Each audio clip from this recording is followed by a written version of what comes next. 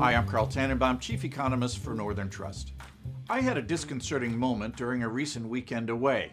When I first walked into the kitchen at the apartment we had rented, I noticed a video panel on the refrigerator flashing red and telling me that something was wrong. The appliance was encouraging me to check the age of the milk inside, which it suspected of being spoiled. It was a false alarm, leaving me wishing for the days when appliances kept their opinions to themselves. A whole range of consumer products has gotten smarter, meaning that they can do more for themselves and for us.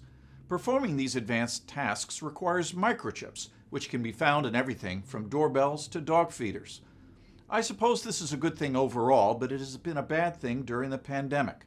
COVID-19 placed a premium on advanced technology as workers and students were forced to stay home. Demand for devices and services that use microchips surged, putting pressure on supply. A large fraction of the world's semiconductors are produced in Asia, and Taiwan produces almost all of the most advanced versions. It isn't at all easy to increase production, given the sophisticated equipment and spotless environments required. So for the past year, the world has been enduring a severe chip shortage that has hindered the production of goods that require them. Cars are a case in point. Advanced electronics can account for more than 40% of the cost of a new vehicle. Assembly lines were forced to slow and stop early this year for want of components.